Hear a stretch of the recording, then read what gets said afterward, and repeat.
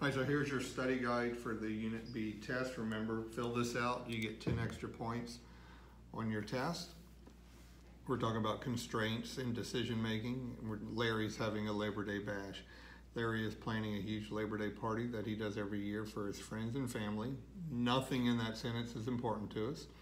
He has $100 set aside, so that's important to us, to spend on food for the party. He is trying to decide how many pounds of chicken to buy and how many steaks to buy. Really not a whole lot of information we need in that section other than the $100.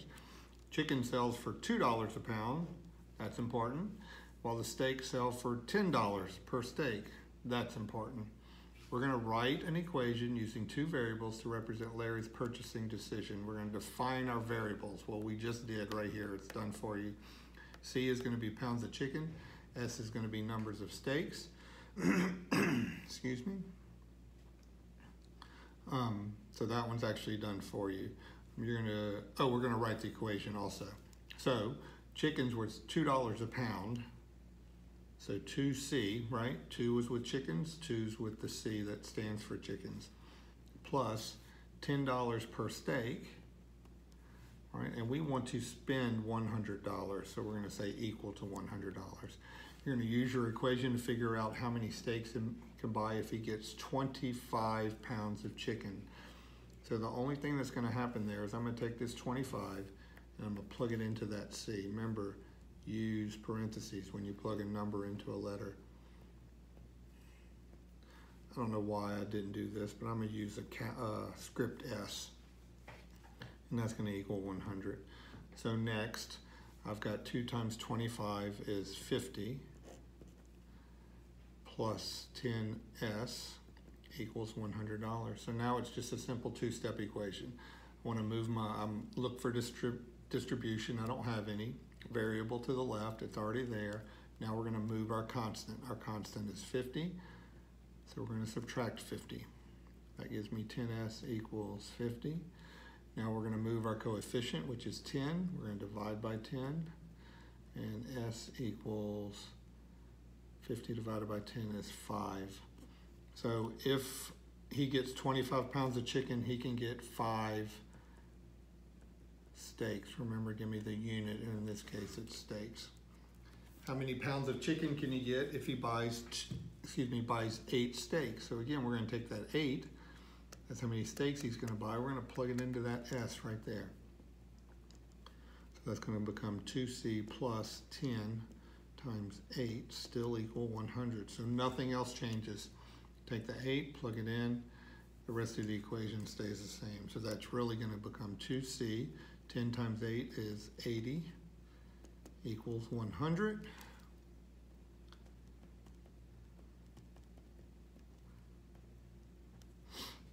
Two-step equation. Variable's already on the left. There's no distribution. Move your constant.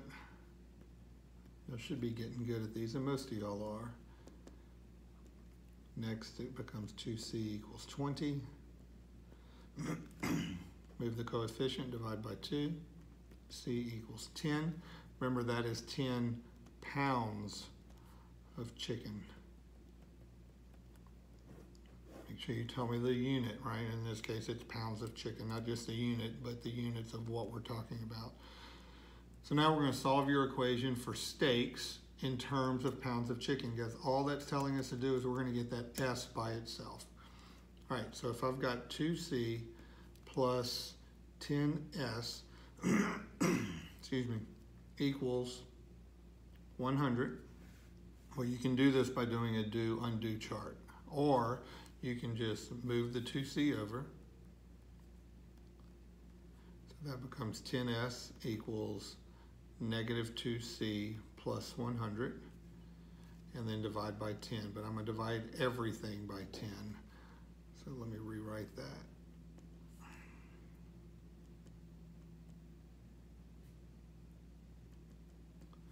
I'm going to divide by 10, and that's going to become S equals negative, that's going to reduce to 1/5 C plus 10. So all this told me to do, solve your equation for steaks. All that means is get S by itself. That's what we've done. So we're done. So now we're going to graph the equation you just came up with in problem number 4. So this is basically in y equals mx plus b. Remember, m is your slope, b is your y-intercept,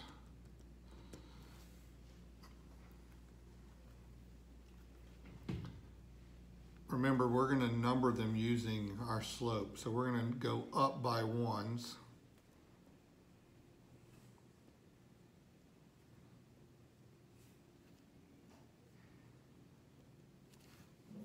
And we're going to go by 5s on the x-axis. Again, on a test, this will be numbered for you. You will not have to number your x-y coordinates.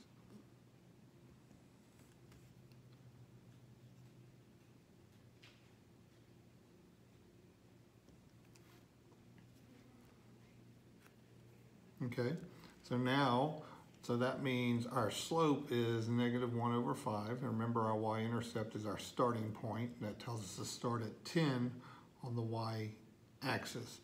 So I'm going to go to 10. And now I need to go down 1 and to the right 5. Down 1. And remember, we numbered by 5s this way. So it's there. Down 1, right 5. Down 1, right 5.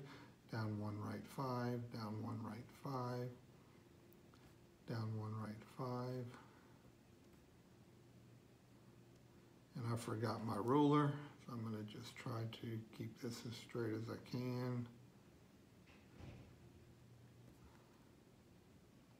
So there's that. Oh, we need to label this too. These are steaks, and this is pounds of chicken. All right? So now you notice it's a straight line. Now we're going to find the minimum and maximum pounds of chicken he can buy. Well, just follow this line. Right here, that's 10 steaks. How many chickens is that? So 0. So it's 0 chickens is the minimum. And over here is 50 chickens. So the max is 50 pounds of chickens. Pounds of chicken. And then next, find the minimum and maximum number of steaks he can buy. Well, he could buy 10. If he bought 10, he'd get 0 chickens, or 0 pounds of chicken. And it makes sense because if the steaks are $10 each, right? And that's what this told us. 10 times 10 is 100. Well, that's the most he can sell. And then the max, I'm sorry, I did this backward. The max is 10 and the min is 0 steaks. Because if he bought 50 pounds of chicken, he wouldn't buy any steaks. Sorry for the mix up. Give me a second. All right, so next we're going to convert 5 decimeters to meters. Let me find our stair step, okay? So we're going from, and again, this will be given to you on the test, this part, this stair step. We're going from decimeters to meters. Remember, the one letter is base unit. If I was going to this M, it would have another letter. In this case, it would have an MM. So I'm going from decimeters to meters, 1 to the left. So I'm going to take that 5, that is a decimal there, and I'm going to move it 1 to the left. So now it's going to become there, so that's going to be 0.5 meters.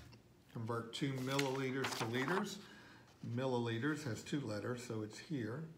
To liters, which is a basic unit. So I'm gonna go 1, 2, 3 to the left. There's 2, there's my decimal to begin with. We go 1, 2, 3 to the left. Guys, you have to show me you moving the decimal. There's not a lot of work to show here, but you have to show me how you're moving the decimal. Next, we're going to go from 38.2 decagrams to centigrams. So we're going from deca to centi. So we're going to move 1, 2, 3 to the right. So 38.2, and I need to move it 1, 2, 3 to the right. Remember, fill in the empty humps with zeros. So that's going to be 38,200 centigrams. Next, I'm going to go from 0.05 kilometers to centimeters. kilometers to centimeters. So I'm gonna go 1, 2, 3, 4, 5 to the right. If I start at 0.05 and I go 1, 2, 3, 4, 5 to the right. I don't need this verse 0 because my decimal is over here. All right, I need it if the decimal is to the left of it. If the decimal is to the right, I don't need that first 0, so that's going to become 5,000 centimeters. Next, I'm going to go from 75 milliliters to kiloliters. ml has 2 letters, so it's not a basic unit, it's one over here. So I'm going to go from 75 milliliters to kiloliters, which is 1, 2, 3, 4, 5, 6 to the left. So that's the most we're ever going to move a decimal. Starts there, I'm going to go 1, 2, 3, 4, 5, 6 to the left. Fill in all my humps. That's going to be 0.000075 kiloliters. Next, we're going to convert 6.5 meters to centimeters. Meters is a base unit. I'm going to go 2 to the right to get to centimeters. Fill in my humps. That's become 650 centimeters. Next, I'm going to go from milligrams to grams. mg has 2 letters, so it's this m, not this one. And then to g, which is a basic unit, I'm going to go 1, 2, 3 to the left. So I'll start with 2007. There's my decimal. I'm going to go 3 to the left. And that's going to give me 2.007 grams. And then the last one like this. I'm going to go from milligrams to hectograms. So that's milligrams, 2 letters. So we're starting here all the way to there. It's going to be 1, 2, 3, 4, 5 to the left. 1, 2, 3, 4, 5 to the left. I need that first 0 because it's after the decimal. That's going to be hectograms. You can do a capital H there if you want. When I was taught it, we used capital H's. I think they've done away with that now, but not a big deal. You get the 2 letters right, I'm going to give you credit. Number 16, Michelle weighs 71.7 decagrams. What is her weight in centigrams? So all we're doing is we're going from decagrams to centigrams. So we're going from decagrams to centigrams. So we're moving 1, 2, 3 to the right. 1, 2, 3 to the right. That gives me 71,700 centigrams. Remember, your answer is always going to be what we're going to. Last one, Sally is on the all-city track team and has to run the 400-meter dash. How many decameters will she run? So we're going from meters to decameters. And on our stair step, meters is a basic unit. It only has 1 letter, so it's not that one, it's this M. And we need to go to decameters, which is 1 to the left. So we're going to take our 400, where the decimal would be there, go 1 to the left, and that's going to become 40 decameters. I'm going to put DK. Let me rewrite that, 40 decameters. And that is it.